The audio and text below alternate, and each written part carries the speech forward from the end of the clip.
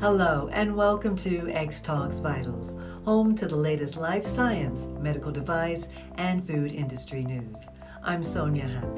The CDC is keeping a close eye on a new COVID-19 variant called BF.7.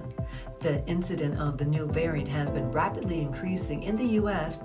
over the past several weeks. Here's Aisha Rashid with the story. Thank you for the introduction, Sonia.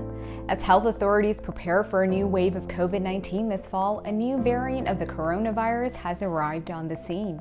The variant, called B.5.217 or BF.7 for short, is an offshoot of the Omicron subvariant BA.5, which is currently the dominant SARS-CoV-2 variant in the U.S.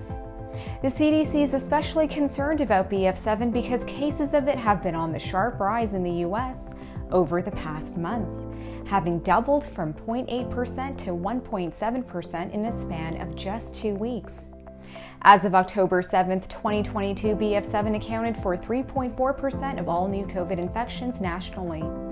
As with most newer variants of concern, BF.7 appears to be more transmissible than Omicron and other circulating Omicron subvariants. The severity of disease that BF.7 causes remains unknown, but experts say it's likely to be similar to other Omicron subvariants, all of which have been similar in severity. BF.7 was first reported by the CDC as part of BA.5 cases this summer. The health agency was compelled to place it in its own category recently when cases topped 1%. While BF.7 has only gained momentum in the U.S. in the past month, it has already taken a strong foothold in other countries. Belgium currently has the majority of BF.7 cases worldwide at over 25%, while Denmark, Germany, and France have around 10% of the world's total cases. The good news is that both Pfizer and Moderna now have bivalent mRNA vaccines designed to target both the original strain of the virus and Omicron, including the Omicron subvariants BA.4 and BA.5. However, it is unknown exactly how effective they will be against BF.7 specifically. Back to you, Sonia. Thank you, Aisha, for that story. That's it for today's show.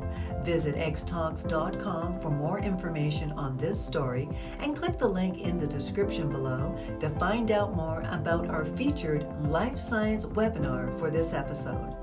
How a single protein tag provides a platform for key processes in antibody production.